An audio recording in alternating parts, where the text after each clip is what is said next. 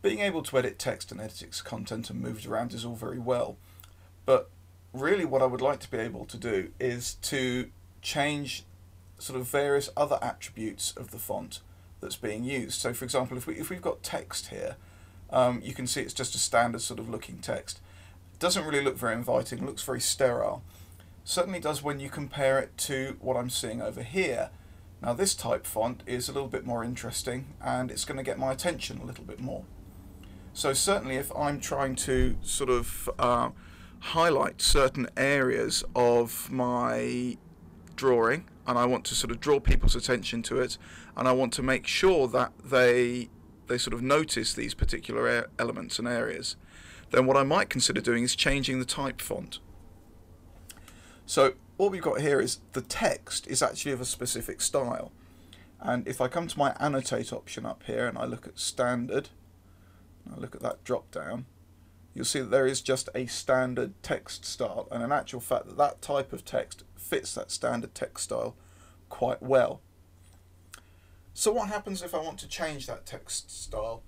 Well, really what I've got to do is I've got to go to Manage Text Styles. So I'll press Manage Text Styles and up comes my Text Style Management box. There's an awful lot of boxes in AutoCAD that seem to be hidden. So you can see here we've only got the one standard style. So I'll create a new style and I'll leave the name at Style 1. And what I then want to do is I want to change the type of font that it is. Now I'm quite happy just to pick one here called Verdana, but you notice there's a difference. This is an AutoCAD font and this is a Verdana font. This is a TrueType font. Now the main difference between them is that a AutoCAD font you can write vertically, that is one letter sat on top of another, whereas with something like a TrueType font you won't be able to because they're not designed to do that. So do bear that in mind if you have a requirement to write text where it's one letter on top of another. Try not to pick a TrueType font. Now I've got that text in there. I'm also going to make it annotative and I'm going to set its paper height to be 5mm. So that 5mm will mean that no matter what size piece of paper I choose or what scale I choose to work at, my text will always be drawn and plotted out at 5mm high on the paper. So that's quite important. That's quite a sort of a new feature. It's come in the last few iterations of AutoCAD and really it's very, very useful.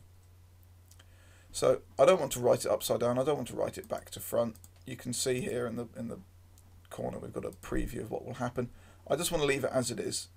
So I've now got that set. I'm going to set that as current.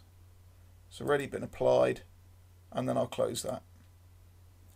So nothing seems to have happened now until I select all of these elements of text just here and I go to my standard font to the drop down, and you'll notice that now we have a style 1 available to us.